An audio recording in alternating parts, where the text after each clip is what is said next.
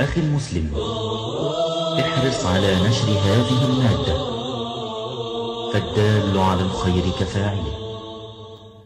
يا أيها الذين آمنوا إن تنصروا الله ينصركم ويثبت أقدامكم.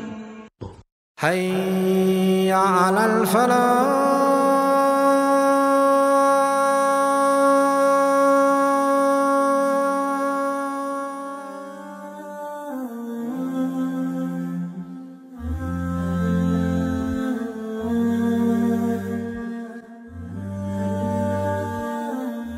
In this world, you will never truly be happy.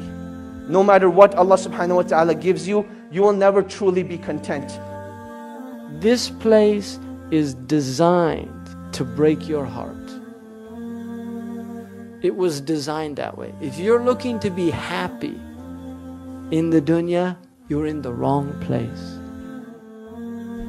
How could you feel worthless, my dear brothers? How could you feel worthless, my dear sisters? You're not the servant of Allah or Al-Uzza or Isa or Krishna or Ganesh. You're not the servant of fashion or money or fame or beauty or power or position. You are the slave of Allah.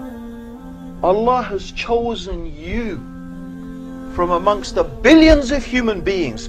Allah chose you and blessed you with Islam. Pain and suffering only becomes negative if it creates a barrier between you and Allah subhanahu wa ta'ala. But it becomes positive.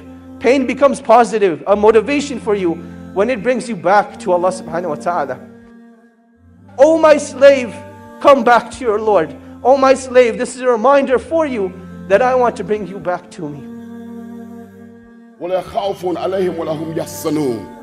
On them shall be no fear, nor shall they grieve. Don't get stressed out, Muslims, over things that haven't happened yet. That's fear. And don't get stressed out over things that's already happened.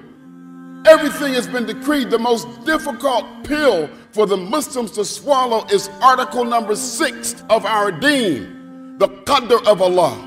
We don't want to admit it. We forget about the power of Allah. We forget about the presence of Allah. We forget that we came from a clot and we were nothing.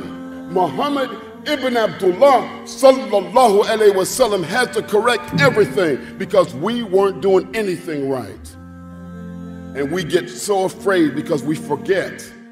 We fear and we forget that Allah is in control.